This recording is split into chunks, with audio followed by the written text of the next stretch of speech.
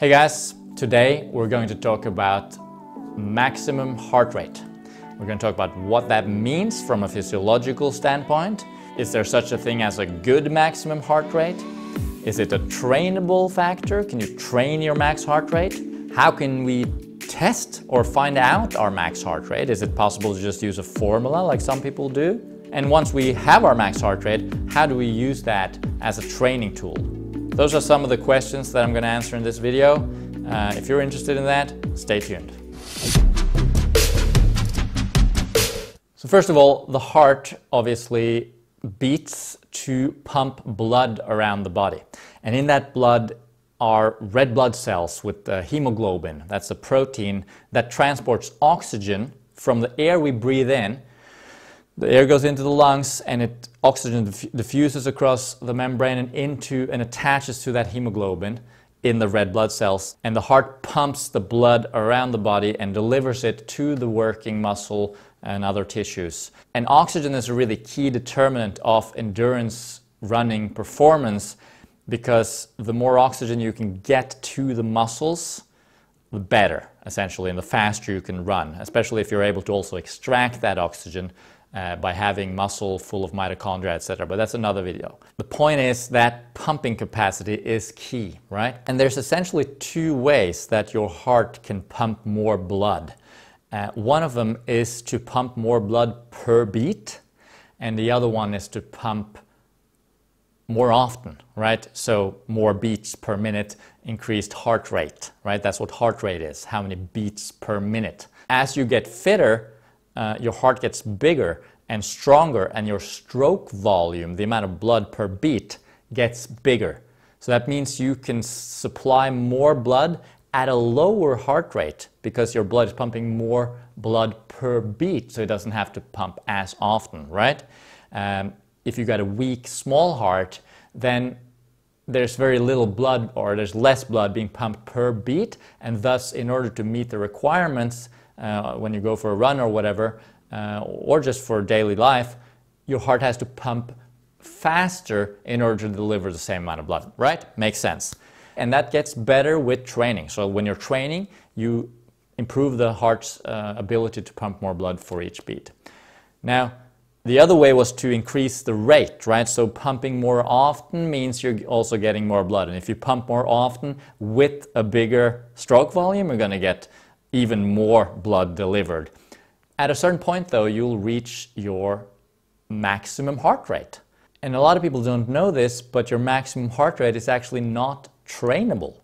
It's genetically, anatomically determined, so you're sort of stuck with the max heart rate that you have, and it's not actually relevant. I mean, there are some interpretations that it might have some relevance, obviously, but really, realistically speaking, you know, there are people performing at the highest level in running with a max heart rate of 210, and some other people running the same pace, the same times, just as good a performer, and their max heart rate is 160. Right? So 160, because it's a lower heart rate than 210, doesn't mean that you're fitter. And 210 doesn't mean that you're fitter either. Oh, wow, that's what a high max heart rate you have. Amazing, you got to be so... No, it has nothing to do with fitness, okay? You can have people that are super fit and super not unfit, and they can have the same max heart rate. Okay, so the difference then comes more in stroke volume, as well as many other factors, of course, of fitness. And of course, just a quick reminder, if you're interested in learning more about this, or perhaps making it more practical and applying it to your training, I am a coach. I offer coaching for people. We can also do single consultations that, you know, it's not really related to a training plan or anything, but just talking about stuff like this. If you're interested, you can always check out what I offer. The link is in the description to my coaching website, MGJ Coaching. Check it out, all right? Back to the heart. So that's the first thing I wanted to tell you and explain, that, you know, you are born with the max heart rate, so to speak. You can't change it with training, and it's not an indicator of fitness. It does go down with age, though. As you grow older, your maximum heart rate will go down a little bit, little by little. But you can maintain it better if you train a lot versus if you didn't. So how do you determine your maximum heart rate, you ask? Well, a lot of times people will use formulas like 220 minus your age, that sort of thing. That's just for statistical purposes. That's just if you have like a huge group of people, you can sort of calculate an average, like typical max heart rate for that person, and gives you an idea. But for any given person, that is probably going to be wrong. So you cannot rely on those formulas for calculating your max heart rate. You can have a 50-year-old man who should have had a max heart rate of 170 if you took 220 minus his age, but his max heart rate is actually 195. Right? And if his 195 is his max and you're calculating 170, all your calculations are going to be completely wrong and your zones are going to be wrong, etc. So you cannot do that if you want to rely on your heart rate as a training tool. You've got to do a max heart rate test. How to do it? Well, actually just a simple prescription would be, there's different ways to do it, but warm up for 15 minutes jogging easy. Then you take 5 minutes of just progressing faster and faster, but still keeping it fairly moderate, getting the system revved, getting ready. Then you find yourself a long hill, not too steep though, actually shouldn't be too steep at all, but should be pretty long, sloping upwards, where you can drive that heart rate really high. You could do it on the track, but if you want to sort of really get the highest heart rate you could, you probably want to have a hill. And what you'll do is just run for like 3 or 4 minutes up that hill. Controlled effort. You don't want to sprint because then you'll just end up burning out too quickly and slowing down and you won't reach your max heart rate. It takes a bit of time actually to get your heart rate up. It takes about 2 minutes to reach max heart rate. So going for 3 or even 4 minutes up that hill will drive that heart rate up. Then you record what your heart rate is at the top. You jog back down. If you have a very long hill, you can just jog a little bit down and you don't have to go all the way down again. Let's say 2 to 3 minutes recovery, and then you do it again. Same thing, just steady, hard effort. You want to go hard, okay? It's supposed to be hard, but not so hard that you can't complete it with the steady pace. Get to the top, record your heart rate. If it's higher than before, well, you go back down and do it again until you get the same reading 2 times in a row at the top. Then basically you've probably plateaued and you've reached your max heart rate. You could always just add, at the end of the last rep, you could add like 15 seconds of just going absolutely berserk, which could drive your heart rate up a couple of beats more. Right, so that's your max heart rate, how to test it. And then here's another thing people don't realize, and that is the relevant number when you're looking at someone's effort based on heart rate is not their actual heart rate, it's the percentage of their maximum heart rate. Okay, so if your max heart rate is 200, 150 is 75% of that max, right? And so for you, 150 is 75%, and that's actually a fairly easy effort, right? Easy to moderate maybe. Like, let's suppose someone else has a max heart rate of 160.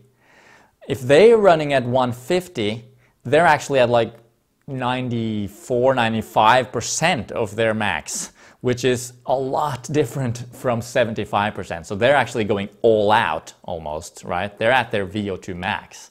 Whereas the other person, also running at 150, they're more like easy effort, conversational pace, right? So the absolute number in terms of heart rate is not as relevant as the percentage of their max heart rate, which is why it's so important to know your max heart rate.